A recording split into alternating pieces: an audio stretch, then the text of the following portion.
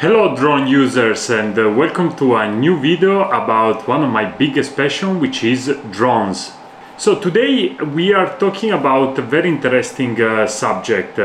You are a foreigner and you want to fly your drone in the US. How do you do that? It seems very complicated, but ultimately is not, and I'm gonna guide you through the steps to make sure next time you will be in the US and you're gonna have your drone with you, you will be able to drive safely without any issue. And if you're following this channel since a while now, you probably realized I already made another video on how to fly safely drones in Europe, so how to obtain a drone license for the European community.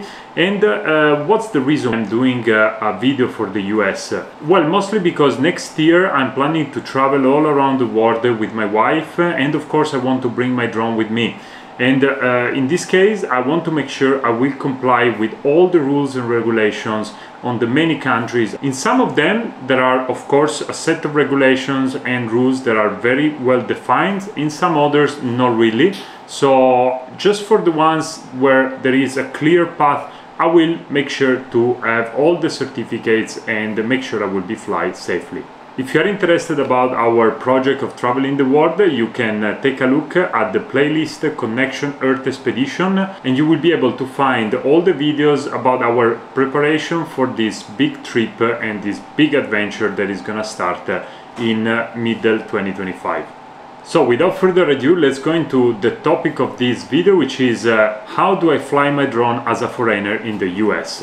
To start, you first of all need to take a look at this webpage from the FAA, which is the Federal Aviation Administration. And here you can find all the information about the drones. So everything is actually on this website, on this webpage, and it's quite well clear actually. And for me, as a first timer, when I first saw this webpage, it was quite easy to follow the steps. But again, I want to make sure to make it even simpler for you, so you can take your drone certificate and register your drone very easily. The key here is to understand the differences in between two main categories. The first one is the recreational flyers and community-based organization, and the second one is the certified remote pilots, including commercial operators. To understand which type of drone flyer you are, you can take a very easy quiz, 5 questions that will help you understand which type of category you are in.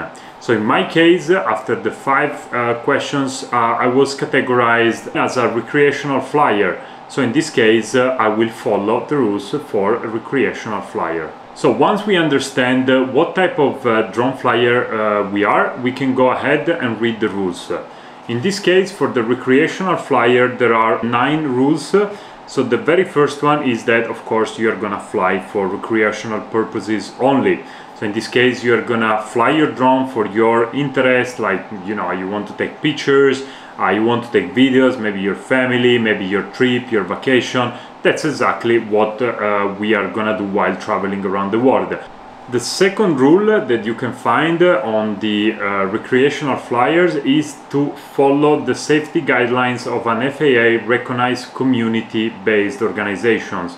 So these organizations are, you know, community of people that really likes, for example, you know, drones, or maybe they are like sports aviation organizations. And one of the main points of this organization is really to stress the safety aspect. So for example, if we connect to the AMA, the Academy of Model Aeronautics, one of the key pillars for this organization is the safety code. All these safety measures are anyway kind of very basic, in a sense that if you already are a drone pilot, for example from Europe, and you already have a drone license, then you will find some of the key safety guidelines that are very, let's say, that are integrated into the European driving license for drones. For example, the beware of no-fly zones, or for example the I am safe, so illness, medication, stress, alcohol, fatigue and emotion. So all these things probably are already resonating to you. The third point is always to keep your drone within the visual line of sight, or maybe use a visual observer with who is co-located and in direct communication with you. So this is to make sure you're not gonna lose your drone, first of all, and second, that you're not gonna commit any damage with your drone because you don't see the drone any longer, and so it's difficult also to understand where the drone is and if there is any danger around the drone. So always keep the drone on the visual line of sight. The fourth rule, which is by the way very basic, is to not interfere with other aircraft, helicopters, small airplanes, any type of vehicle that stays in the air. You need to avoid as much as possible, and you need to keep away from, of course, airports and other places in which you can find those aircraft.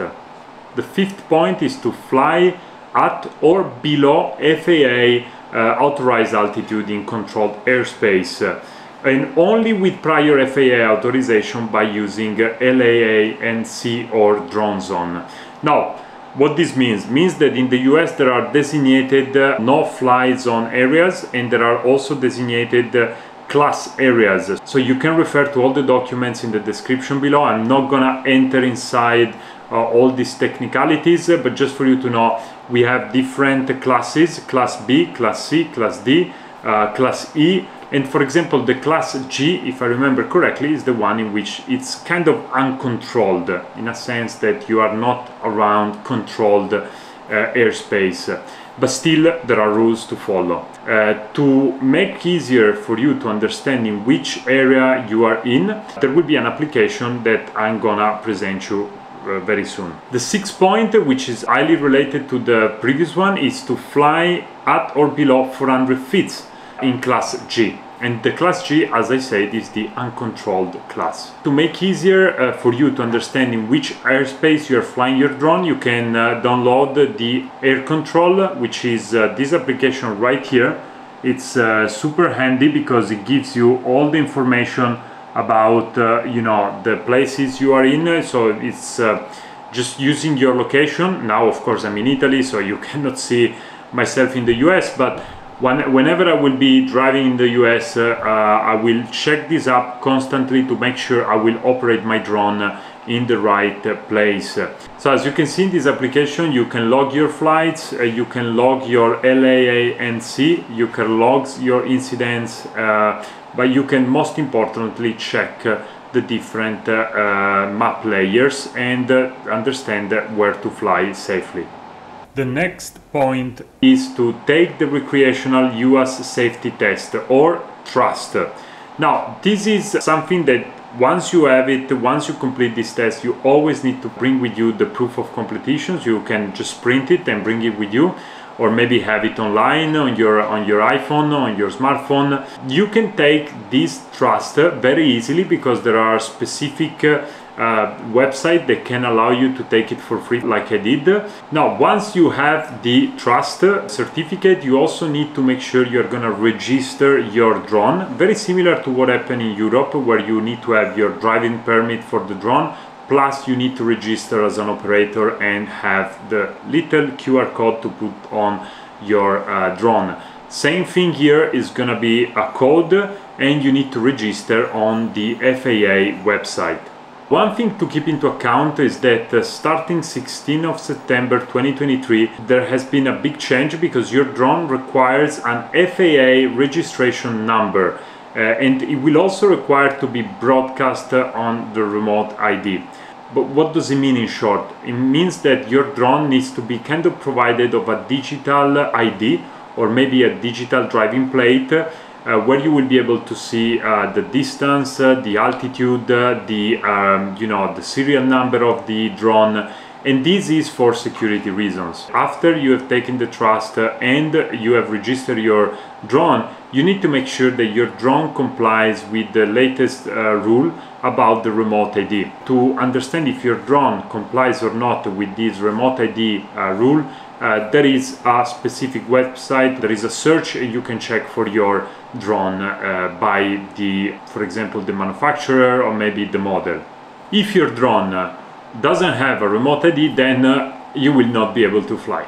No, I'm joking. You will be able to fly, but only on FAA recognized identification areas, or in short, FRIAs.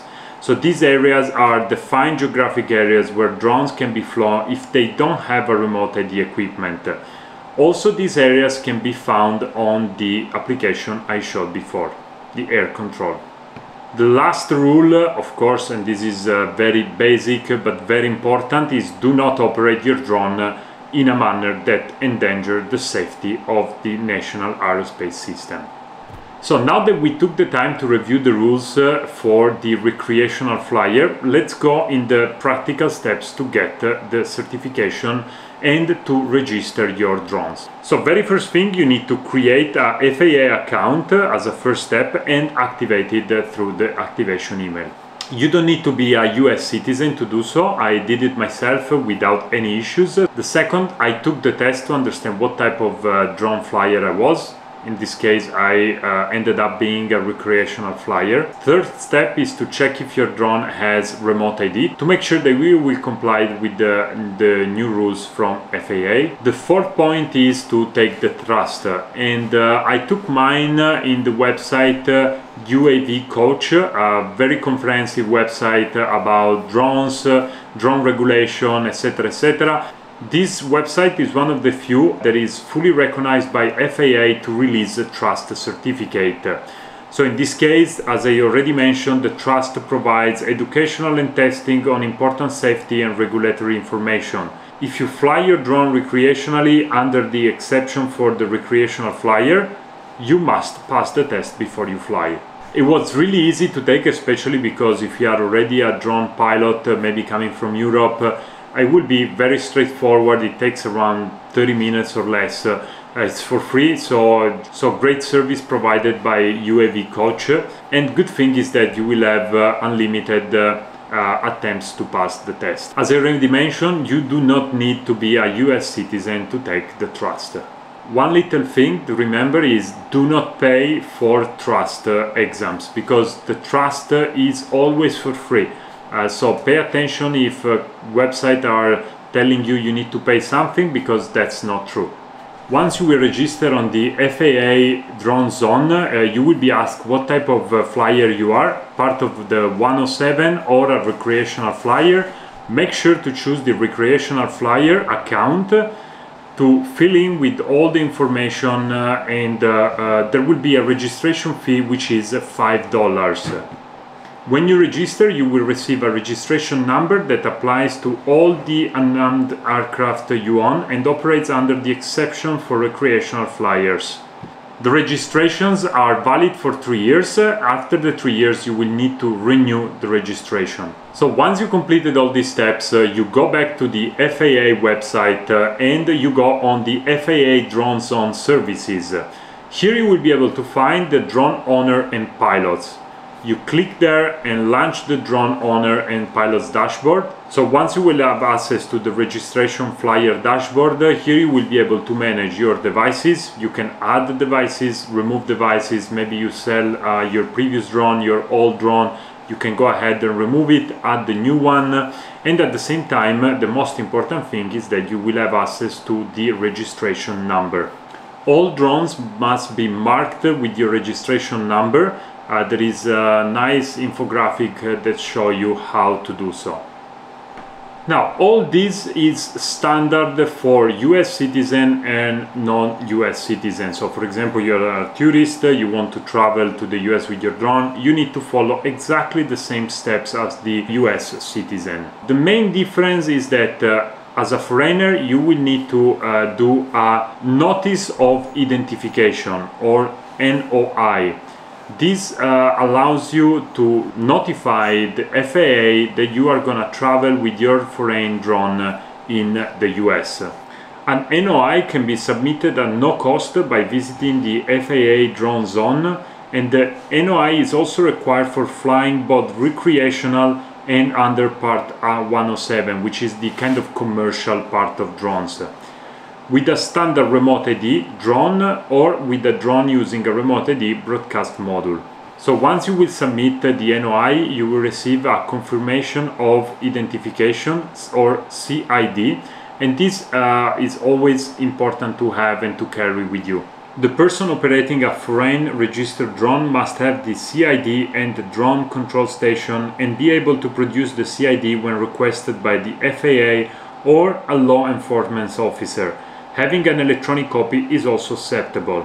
So once you have completed all these little steps that, to be honest with you, at the beginning seems to be very complicated, but ultimately are quite easy to follow, you will be able to fly your drone easily, safely in the US. So we are at the end of the video. I hope you found it interesting and informative. If I forgot something, please let me know in the comment section below. If you have any question, please drop it in the comment section below. And if you are curious to know how to get certified for your drone pilot in Europe, you can take a look at this video right here or there. And of course, follow us if you are curious about Connection Earth Expedition, our trip around the world. There will be many photos and videos that I will publish as soon as we will leave. Make sure to follow us and of course, thumbs up if you like this video and subscribe to the channel. Ciao, see you on the next one.